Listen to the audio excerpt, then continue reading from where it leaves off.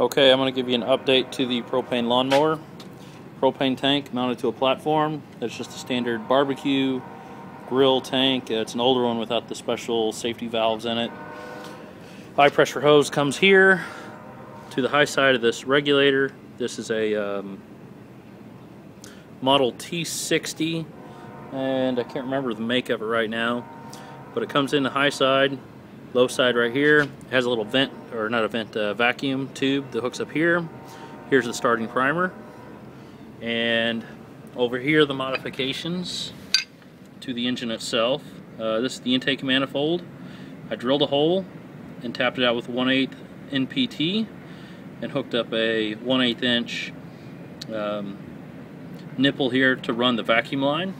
And what this vacuum line does is it's a safety for when the engine dies, the propane flow stops. No modifications to the carburetor at all, with the exception of the butterfly right here for the choke. I had to remove that. On the airbox, get some better light so you can see this. The airbox, I basically drilled a hole in the bottom of the airbox near the carburetor, 1/8 inch NPT elbow with a barb nipple, and that will go to the low side of the regulator. And right here,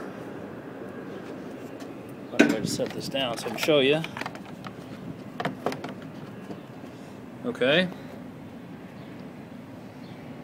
In there, inside of the elbow, I used some 1/4 inch copper tubing, bent it in an L shape. This is a 5/8 washer and a 1/2 inch washer, and I tack welded them together. I'll put some RTV around it and it'll go right there. And the purpose of this is, yes, it will restrict the air, but it will increase the velocity, and as it increases the velocity, it's going to create a suction on this tube, which is actually going to suck the propane out of this regulator.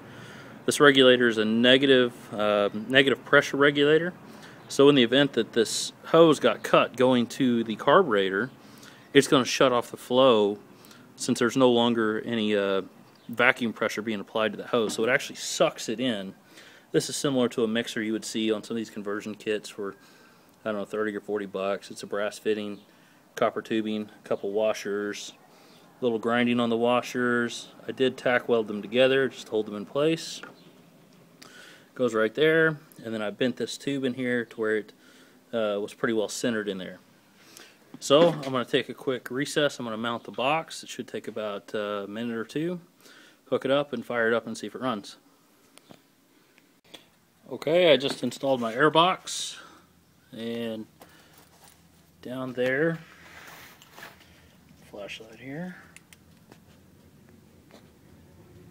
you can see the propane coming in. You can see the little washer spacer in there. I'm going to start it up for you right now. It's not running the best, and I'm going to take this off and drill those washers out just a little bit because I don't think it's getting enough air. Let's see if I can get it started here for you right now.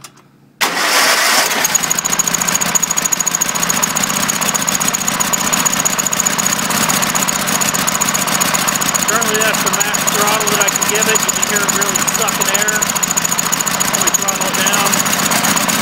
It runs a little better when I throttle it down. I'm going to shut it off. I'm going to take this airbox off. I'll take that washer spacer out and drill it out to, I don't know, let's see, maybe 9/16 inch or so, and put it back on there and see what happens. The purpose of the washer is to increase the velocity of the air going through there, which will create a vacuum in that tube that's sucking the propane out of the regulator. And so without that, the other option would be to completely drill out the carburetor. Okay, I'm going to give you a quick recap. Last time I was here, I was going to drill out that washer from 1/2 inch to 9/16, and the key was actually to remove the 1/2 inch washer and just go with the 1/8 inch or the 5/8 inch washer. So right in here is sandwiched in that 5/8 inch washer that's been reduced. Used RTV sealant on both sides. Once again, this is the vacuum port. The vacuum port goes up here, and actually turns on the gas. This is the low side, and it goes in here, hooks into this elbow, which goes inside to that 1/4 inch copper tubing that rests in the center of that washer hole. Other things I've done is just taken the regular gasoline line and I plugged it. Everything for the gasoline is still intact. Probably just switch it back over to gas. Probably have to take that washer out, but cap that off to prevent any vacuum leaks. Up here, the regulator is mounted. There's the high pressure hose with a couple of clamps to hold the hose in place.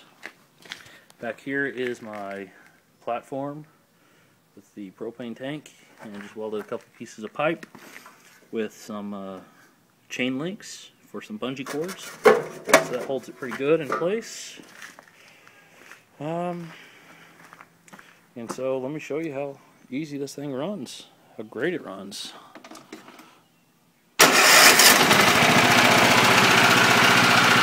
There it is, idling. There's the throttle.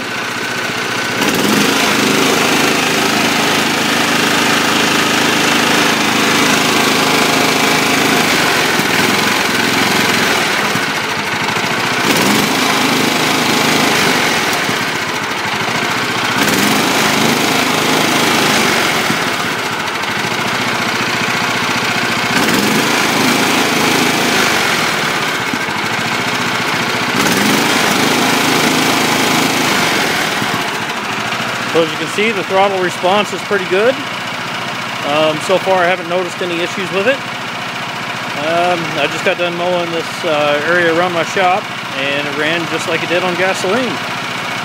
So thanks for watching, and if you have any questions, post away in the comments section and I'll be glad to answer them.